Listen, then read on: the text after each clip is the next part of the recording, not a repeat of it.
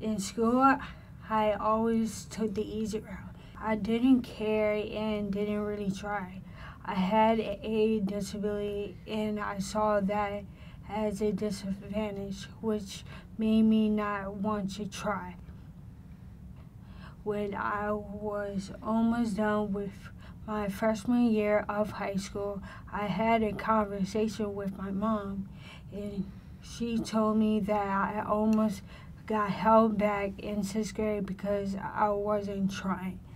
I started to realize that school was important and I needed to take it seriously for my future, and so I can do well in life.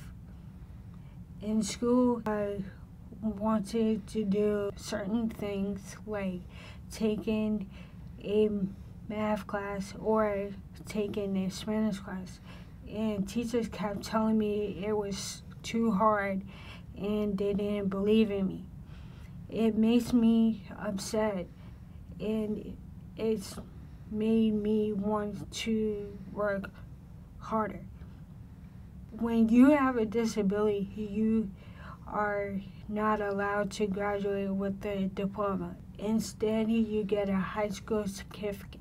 That wasn't enough for me. And worse, people told me that I needed a high school diploma to get a better job.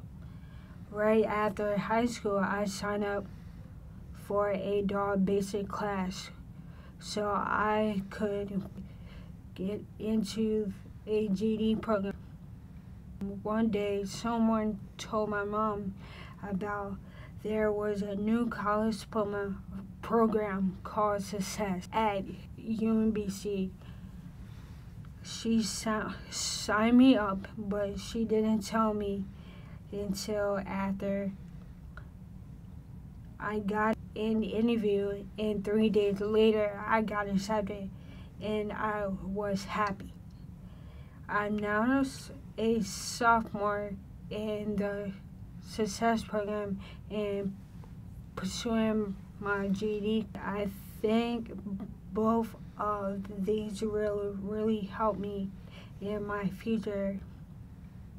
Education is important. Even though you have a disability, you can still do anything that you want to do.